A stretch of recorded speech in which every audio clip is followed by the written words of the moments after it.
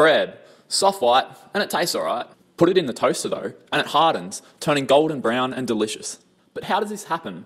Let's find out.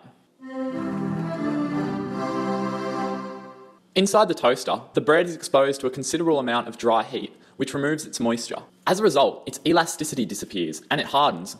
The colour and flavour change in the bread is due to the Maillard reaction, which is a complex set of chemical reactions between carbohydrates and the amino acids of proteins that occurs between 110 and 170 degrees Celsius.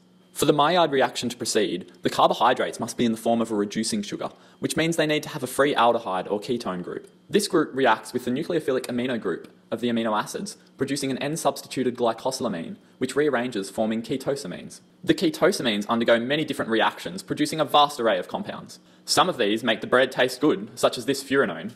Other compounds, such as the melanoidins, absorb light with wavelengths around 405 nanometers and reflect all other visible light, which combines to form the golden brown colour that we see. The Maillard reaction doesn't just occur when toasting bread, it is responsible for the flavours in many foods, including cooked meats, roasted coffee, toasted marshmallows, cookies, and hot chips. Therefore, wouldn't it be great if we made the Maillard reaction more efficient?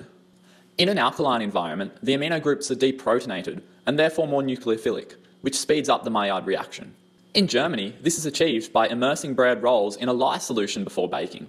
In fact, if you've ever had pretzels, you've tasted the deliciousness resulting from an accelerated Maillard reaction. Now next time you're browning onions, add a small pinch of baking soda and some salt to the fry pan.